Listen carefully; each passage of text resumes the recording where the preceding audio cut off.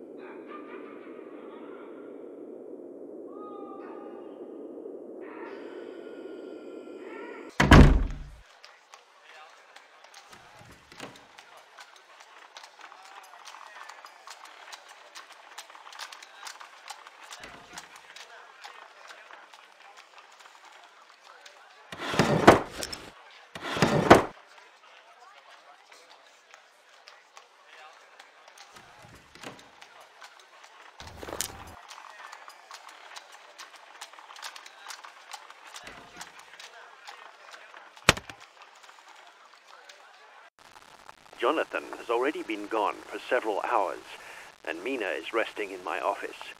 It is a pity that, because of the urgency of the situation, I have not been able to bring Jonathan up to date with all my work. I have a feeling that the noose is tightening around us, and... But what? My God! It's Dracula! Leave your guard where you found him. He's of no use to you now. Seize him!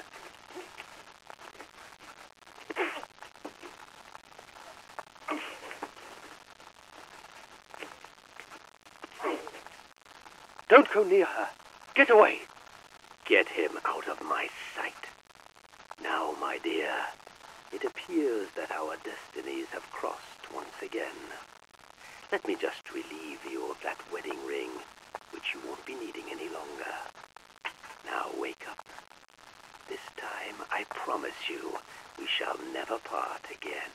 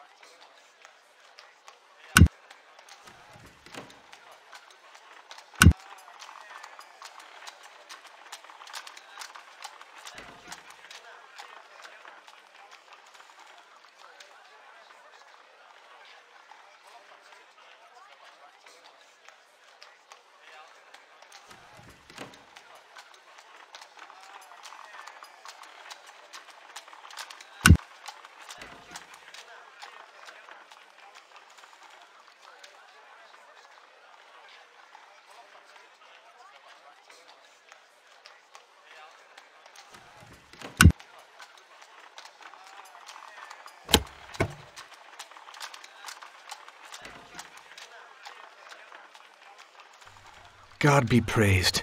I am now protected against the vampires.